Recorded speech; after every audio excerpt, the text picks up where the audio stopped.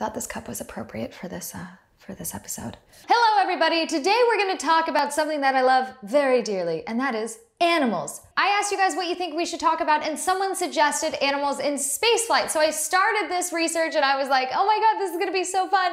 But to be honest, it's really sad. But I've already done so much research that I can't turn back now. So let's get started with the Back to Space Weekly video. Let's start from the very top. In 1783, a rooster, a sheep, and a duck, I promise this isn't the start of a really lame joke, were sent up in a newly invented hot air balloon. The Montgolfier brothers pioneered the hot air balloon as we know it, and on September 19th, 1783, they exhibited their new flying balloons with some friends. The first animal in outer space, believe it or not, were fruit flies. What? Random. The United States launched them in a captured Nazi V-2 rocket on February 20th, 1947. They were trying to study radiation exposure at high altitudes. They reached an altitude of 68 miles and were recovered alive by parachute. That is a very funny mental image. Because there was so little known about the physiological effects of spaceflight, especially concerns that astronauts' cardiovascular system would fail in microgravity, causing instant death, scientists decided to send some relatively large animals into space to see how it went with them. Some of these monkeys were trained to push levers within 5 seconds of seeing a flashing blue light.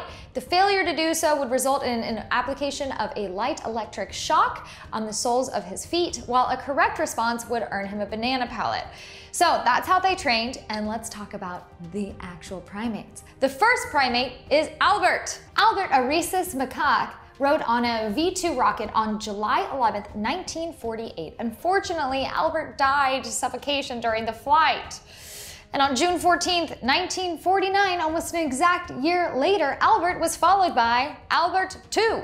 And he was the first monkey in outer space. He reached an altitude of 83 miles, but unfortunately, he died on impact when the parachute failed. Albert III, a crab-eating macaque, launched on a V-2 rocket on September 16th, 1949. He died at 35,000 feet in an explosion, and this is actually a direct quote, turning him into a fine red mist. Oh my God, this is horrible. I'll never put you in space. I'll never put you in space. Anyways, they kept going with the Alberts, so Albert 4 and 5 died by parachute failures. Come on guys, let's get it together. 4 of the Alberts. Albert 6, known as Yorick, survived his flight in 1951, though it toppled out at an altitude significantly below the generally accepted boundary demarcating outer space. So Yorick is living his best life. He comes back from space, but then he died several hours after the landing, and they think that this is because of the heat stress suffered as he sat inside his cramped capsule in the New Mexico sun, waiting for the recovery crew. Oh, this enrages me. I love animals, and this is a very difficult story, and it's a horrible mental image. Moving on, the United States recorded a milestone in May 1959, finally recovering 2 primates alive after a spaceflight. A rhesus monkey named Abel and a squirrel monkey named Baker reached an altitude of 300 miles aboard a Jupiter rocket and were retrieved unharmed. Sadly, Abel died several days later during an operation to remove an electrode from under her skin. I just want it to be a happy ending, but it seems like it's not possible. Okay, so now they're getting kind of comfortable with spaceflight and hopefully parachutes.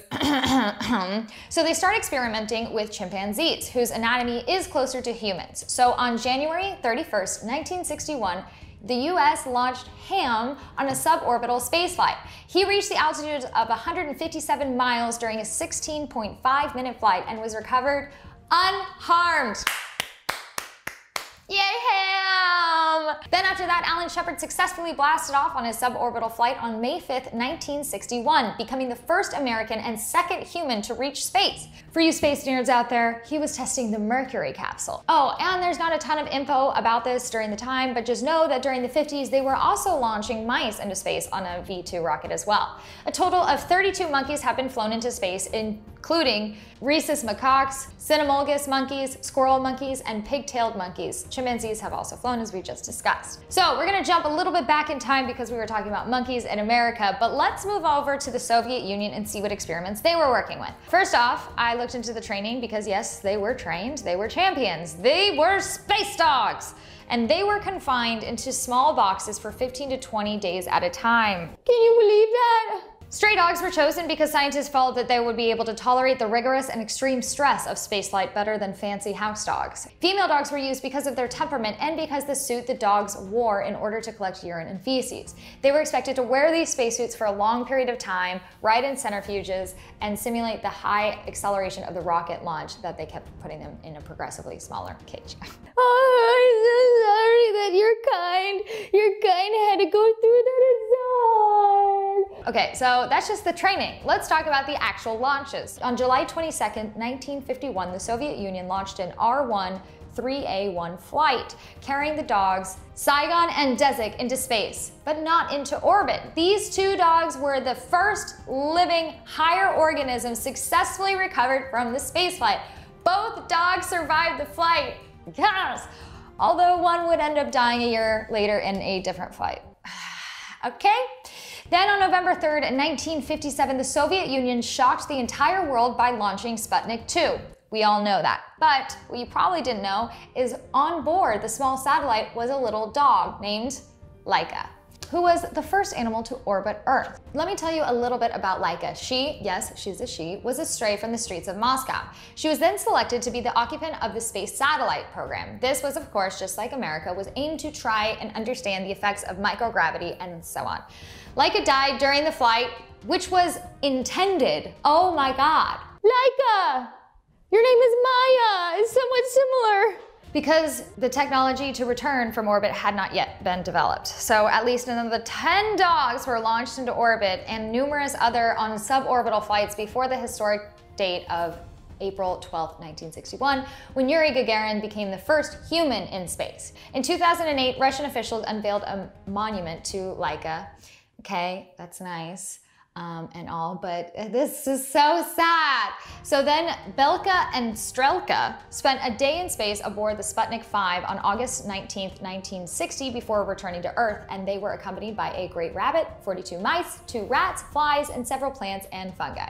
Guys, everyone survived, and then we move on, and it's Veterok and Yugolyov, who launched on February 22nd, 1966 aboard a Cosmos 110 and spent 21 days in orbit before landing on March 16th. The spaceflight of record-breaking duration was not surpassed by humans until the flight of Skylab 2 in 1974 and still stands by the longest spaceflight by dogs.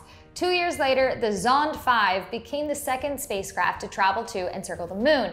It carries the first terrestrial organisms to the vicinity of the moon, including, shockingly, 2 tortoises, fruit fly eggs, and plants. The tortoise underwent biological changes during the flight, but it was concluded that the changes were primarily due to starvation and little to do with space travel. Little note here, 12 days before the launch, the tortoises were secured in the vehicle deprived of food and water. This was a part of pathomorphological and histochemical experimenting. Other countries were trying to test their Space Jam out too. The French launched the first cat into space on October 18th, 1963. Félicette had electrodes implanted in her skin to transmit her condition. She reached an altitude of 100 miles and landed safely. China also launched mice, rats, and dogs between 1964 and 1966. In the late 1960s, NASA launched a series of biosatellites carrying insects, frog eggs, microorganisms, and plants. The third and final biosatellite carried a pigtailed monkey, and it died after landing from a heart attack. We're gonna make it through this episode, I promise. All of these experiments were trying to get us humans comfortable with spaceflight. Let me just list out these experiments. On November 9th, 1972, bullfrogs were launched in a one-way mission to learn more about space motion sickness. On July 28th, 1973, 2 garden spiders named Arabella and Anita were used to study how orbiting Earth would impact spiders' ability to spin webs. Arabella spun a fairly symmetrical web even though the thread thickness varied, something that earthbound spiders don't experience. On July 10th, 1985, 10 newts flew on board the Bion 7. Their front limbs were amputated in order to study regeneration in space to better understand how humans might recover from space injuries. Oh my God, this is like some crazy Nazi experiment stuff. In April 17th, 1998, more than 2,000 creatures joined in 16 days of neurological testing alongside the 7-member human crew of the shuttle Columbia. In September 2007, microscopic creatures commonly known as water bears, tardigrades, survived a 10-day exposure to open space. The creatures are known to have the ability to withstand extreme conditions, including dehydration, and still recover and reproduce. The animals were dried out and rehydrated after surviving cosmic rays and near vacuum and freezing temperatures. I'm sorry, your kind had to be subjected to this.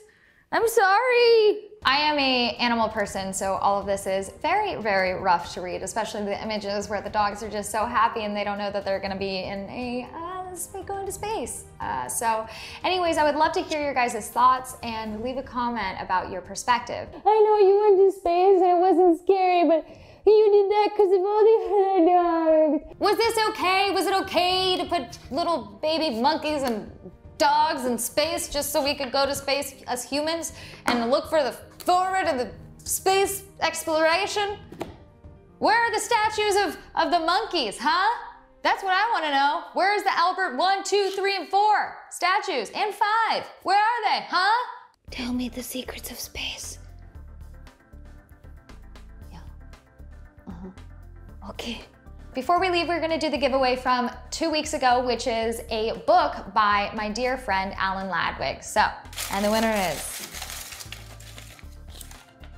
MX.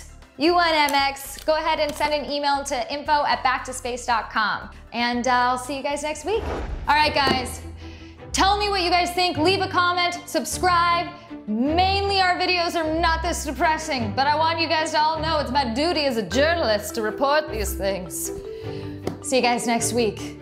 No, don't run away from me. I'm trying to love you. Hi.